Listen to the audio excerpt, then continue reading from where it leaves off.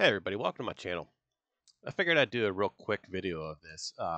This is a train horn from Open Tones. It's a Open Tone Open 5H 3D printable train horn. It's from D-Latch 13 on printables. You can see here, I have it up on the screen here, but I'll show you the image. This is just to be like a rough uncut video for some questions. I posted this up on the Facebook group, and we got a bunch of questions about it. Um, I'm not too familiar with the. I mean, I know how horns work, but I don't know what they're called. The K5s or H5, whatever. No, I'm not too familiar with the horns, but I know how they work and stuff. Um, this Here's how this is assembled. This print. Let me look up, see how long this thing took. Um, Overall, the entire print, it's a 5 horn. Just switch right over to the. Here we go. This I'll put the link and everything down in the description. But let me pull up a message. I did some. All right. I sliced everything on this for the 5 horn. This guy only shows 3 here, but you can see down here on manifold, there are 2 others are going to be going in here, and 2 of the smaller ones are going to go in there. But the, for everything to be sliced, it says it's going to take 162 hours, 100 or 1,608 grams of filament. Then that's not counting the TPU diaphragms, which took like 2 hours to print, I think it was. Now that's all on my settings, so it's going to be different on how you print it. But I'm printing all this at a 0.2 layer height, and I'm just printing it out PLA. But here's the little voice. What's he call this? Voice something. Let's go over here to downloads. Here we go. The voice assembly. The back cap. Here are the bells, trumpets, or no, actually they're called something that starts with a P. Anyway, here's the chamber. I had to print this.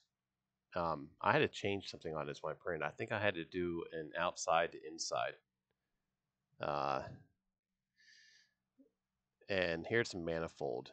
Now this manifold is large. I just have the standard 3 Pro, the Ender 3 Pro, so I can't fit all this. I had to slice this in half, but there I'll show you here we'll go over to Cura, and I'll show you something that he did. He actually ended up slicing that, cutting it in half. So yeah, switch back over to the desk. So this is a TPU diaphragm. It's 1 millimeter, just 5 layers at 0.2. And this works pretty good. What you do is now, I'm going to switch back over here to the windows. I reached out to him. See, I reached out to him. This is when I first started printing it. And let's see if this, yeah, right here, you can see this. Now, this showed up on this, when I sliced this came up on the slicer as already cut in half. And you can see that he went and incorporated a angle on this here, but I'll show you on the slicer.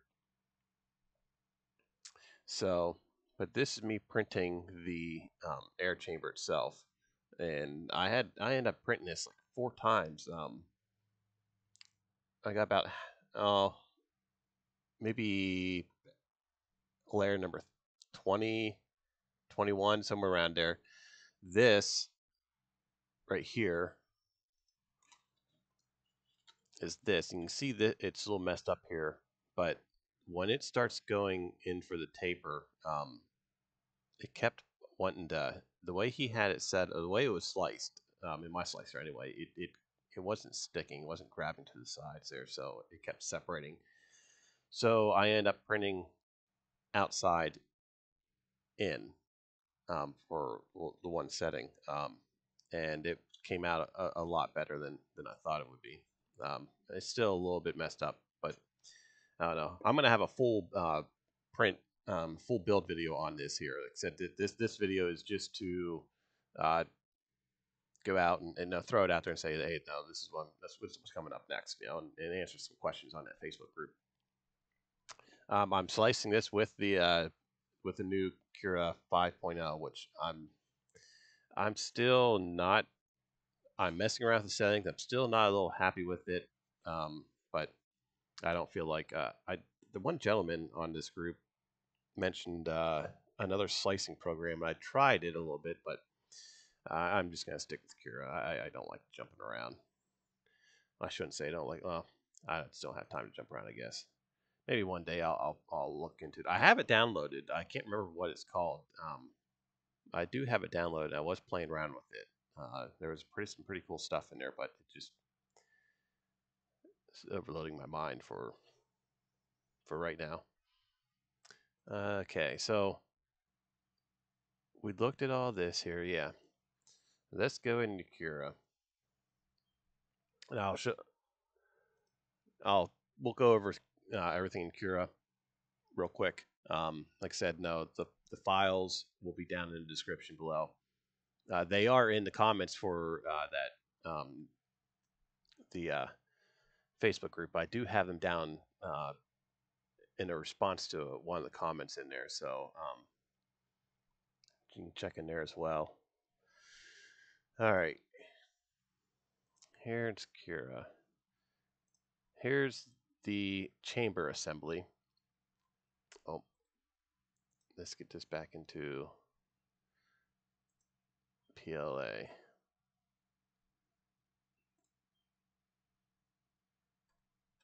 So here's the chamber.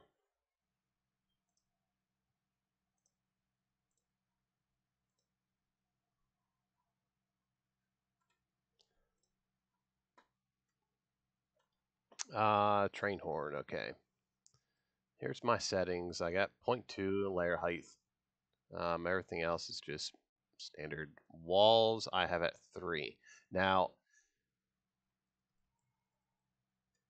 these...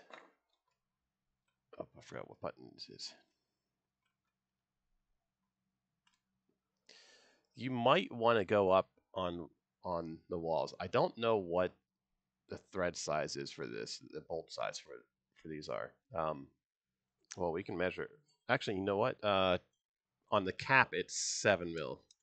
On this, on the chamber, it's looking to be about 5.5. So this here radius is 5.5. So you're going to have to no thread tap this. But I have this. We'll slice this real quick. I have this set at a 3 for my wall count, and you might want to take it up a little bit more, because if you thread this and if you tap this, well, you know what? Actually, it looks like, let's bring it down here. Yeah, see, this is only the walls here is only 3 thick, so I'm worried about if you thread tap. No, when you tap this, if you're going to tear this all out. So that might want to increase your walls, but I don't know. I'll let you guys know when I in the build video, which no I got coming up. I only printed one horn so far, so and it took like a day and a half to do it. So once I get all the horns printed, then we'll do the we'll do the I'll do the build video for it. So that's that. It's 14 and a half hours for that. And then the back cap.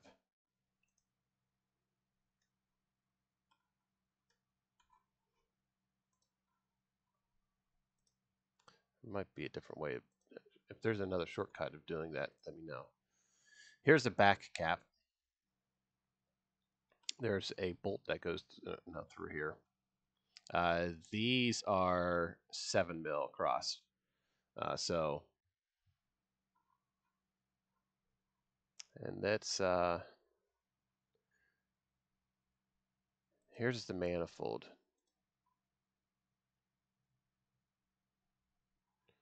Let's get rid of this. Here is the manifold. Now, the manifold is huge. It's like a 24-hour print for half of it. But this bringing this down here to where at least it's in there. You definitely have to do this in two, unless you have a massively large printer. He didn't mention really anything about how you go and print this, but yeah, 1 day, 7 hours and 28 minutes just for what we have displayed here. Go into the preview, and I'll show you where he has this cement right here.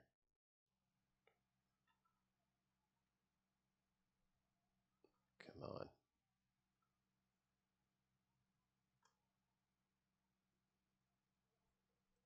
This is acting a little. Oh, because I'm recording right now. That's why. See, he already has this pre-cut.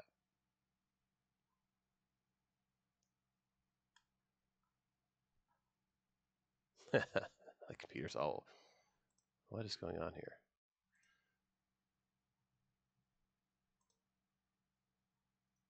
Oh, travels. We don't need travels off.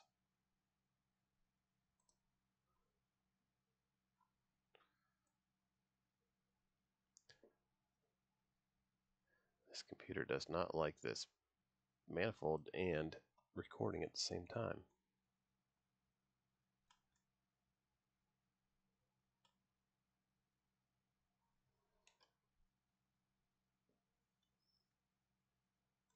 Okay.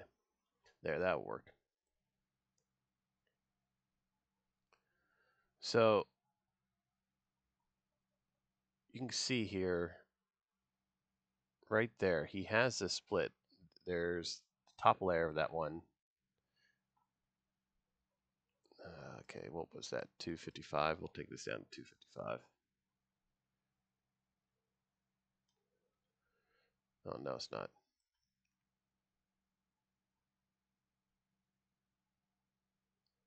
Oh, just had it. All right, that'll work. See, he has this split right here, and he has this tapered. That's a through hole, but the way, or maybe this one's a through hole. One of these is a through hole for the other horns. Yeah, this is a through hole, and that's a through hole too. So okay, so both of those are through holes. So once you print both sides, you'll need to clear out those spots. But that's what we got on the manifold. So that would need to be printed in two. So that's gonna be a little tricky for me anyway. I'm sure there's a way to do it, but I like doing things the hard way for some reason. So, and the bell voicing assembly. Well, you can just see what that is. Here's the bell. Now, what he had and the way I printed it was actually no, that didn't work that way. So that's what am I doing?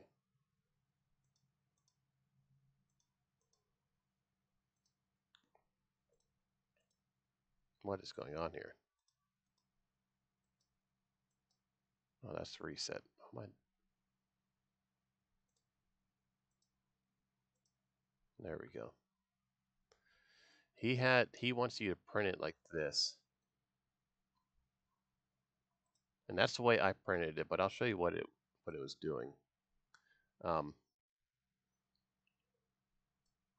of course, this is going to be printed in half as well, so you'll have to come down here and print it this way, and then flip it around and print the other bottom. but he wants you to print it this way with a brim. And that's what I did, and I guess that's good enough um, for all this. And the voicing assembly, it looks just like that. So that's what I did. I printed. This is the small one. Um, I printed it like this, but you can see it was leaving some things here on the edge. It wasn't sticking on the edge. So this is the voicing assembly. Now the way he has this worked is, wow, this is a 15-minute video already. You got the screw here. Now this is like a tuning screw, I guess. This goes on there like so, and that's all. That's all he had on his site, as you can see. Hopefully, he says it's a work in progress. I reached out to him again, no, but I haven't heard anything from him. But this, basically, what we're doing here is this fits over top of it like that, and with the diaphragm on there, put that on there. The way I got this to work is when I put this on here, and then I put tension on the screw to push this down. That's when it started. No, that's when I started to get it to work. I haven't doing an internet search on all this. I really haven't come across too many horns like this, but I'm sure there's some out there. I just probably haven't come across it. I still need to get screws. I need to tap this. I need to get screws for it. I need to print here. Now there's a couple things here that he hasn't, or that need to be fixed or something, but I don't know. But I'm a TPU print a gasket for this, and same thing with all the manifolds, with the manifold and everything. But I'm not sure what this hole's for. I'm assuming it's a screw goes in there to hold this in place, but the way it's not fully seated, so I don't know. Yeah. So let's do this real quick, and I'll blow through the hole and give you an idea of what this is. No, that this does work.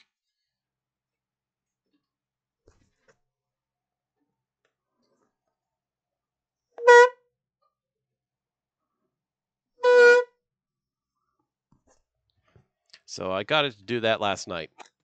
Like I said, simple design. Most of the ones I see on the internet are like real horns have a diffuser here. So because that's where the air is coming in right there, but it has a ring plate for as a diffuser. So I'm probably going to print one of those. And if I do, I'll put it back up on his page. I did try using the user print files, but I have a automatic bed leveler on my Ender, and this will switch back over. I'll be uploading the user print file for the TPU gas diaphragm. I got my printer I have a auto bed leveling on my printer, so yeah, it won't let me upload that file with the G29 code on it. So I'll have to remove the G29 code and then put it up here. But yeah, there you go. No, something I thought would be 5 minutes is gonna take it's now taking a 20-minute video. Anyway, hey, like, subscribe. Keep an eye on what this. It's going to be a few days till I'm able to get this all printed up, and then get the full build video up. But yep, there you go. Like, subscribe. Take care.